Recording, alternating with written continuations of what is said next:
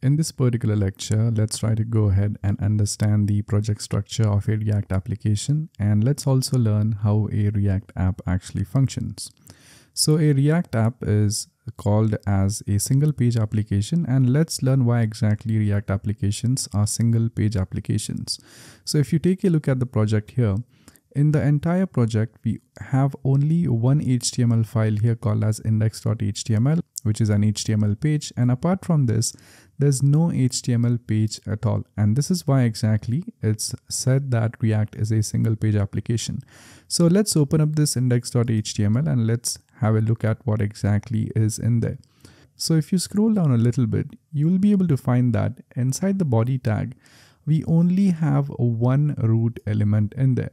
So we only have one root, and that too, this root is entirely empty and there's absolutely no code in there at all. Yes, we do have some code here in the head tag, but apart from that, there's no code at all in this particular body tag.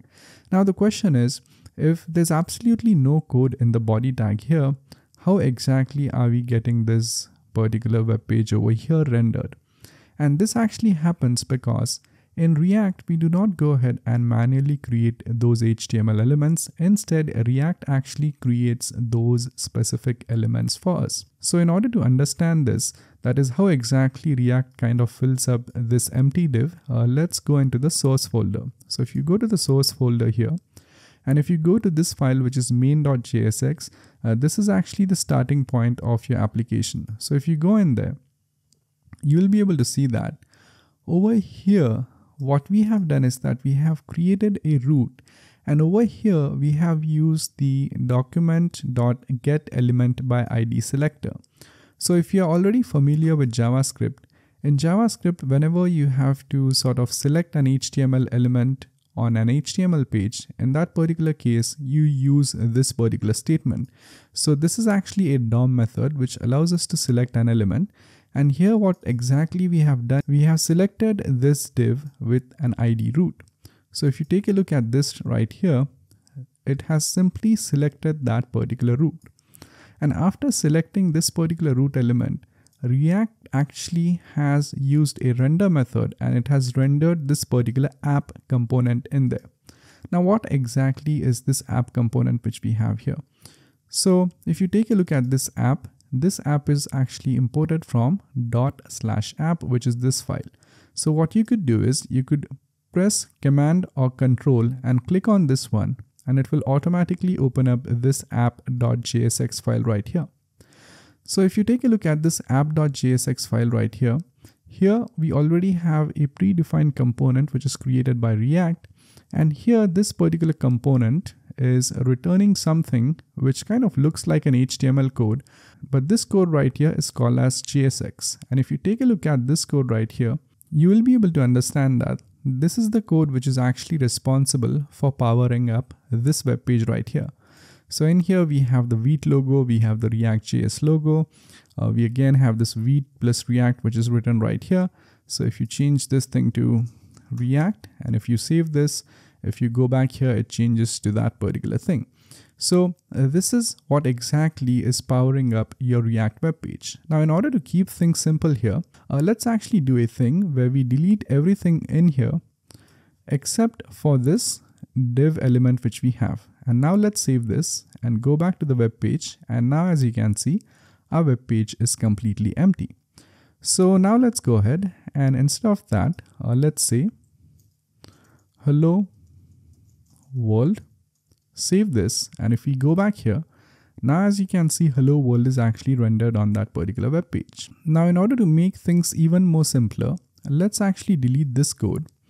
And let's also delete the rest of the code which is importing CSS from here. So let's delete that. We also don't need these imports either. So let's delete everything and let's have a simple component right here. And if you take a look at this, we have hello world. Now there's still some CSS styling in there. And in order to get rid of that styling, I will also delete this index.css file. Let's also delete this app.css file as well. After deleting that, if you actually go back here and hit refresh, now this will give you an error, and that's because we are actually importing a file which has already been deleted. So if you go inside the main.jsx, here we have imported this index.css. So let's delete that as well. And now if you go back, now you have plain simple hello world printed up over here. Now the way in which this React application works is that you have this basic index.html file, which only has one single root element. Now instead of manually adding some HTML elements in there, this particular root element is controlled by this main.jsx React file. And what this file does is that it has simply selected this particular root element using the getElementById method. So it has gotten the element by ID. So it gets the element whose ID is root, which is nothing but this element. Now after getting this element, we have actually rendered a React component in there, which is the app component. Now this app component is the main component of your application, and we are going to be learning about components soon. So if you want to take a look at this component is imported from this app file, which is nothing but this file right here. And we have simplified this file to only return a simple div with a class name app, which contains hello world on our homepage. So right now, if you right click on this one and click on inspect, you will be able to find that we have the body tag here. Then we have this div id equals root, which is nothing but this particular div which we have in the index page. And inside that particular div, we have another div rendered in there, which is nothing but this main component, and it already has a class name app. So as you can see, this class name over here gets translated to class equals app. And here we have our hello world over there. And now if I change this thing to there, save this, now as you can see, the change is reflected over here and over here. So this is how this React application works. Now let's take a look at the rest of the files which we have here. So let's start from the very bottom. So we have this particular Vite configuration file, which is used for running up this particular Vite app. Then we have the package.json file, and this package.json file contains all the project dependencies. So dependencies are nothing but they are sort of like the modules which our application is currently running. So it says that we are running React with the version 18.2.0. We are also running React DOM as well. And along with the dependencies, here we will also have the scripts which we use to run our application. So for example, while running this application, we type in npm run dev, and that dev command is nothing but this command right here. So when we say npm run dev, it basically executes this Vite command for us and it runs our project. After that, we have this package log.json. You could ignore that file. Then we have the index.html page, and this is our single page for the application. Then we have our gitignore file, which is nothing but the file which contains all the files which needs to be ignored whenever we will be pushing our code to the Git repository. Then we have the main.jsx, which is the main file which actually selects the root element from our HTML page and renders a React component in it. After that, we have this app.js file, which is our main app, which is actually being rendered over here. And then if you go to the assets folder, it simply contains this particular SVG image, which was predefined.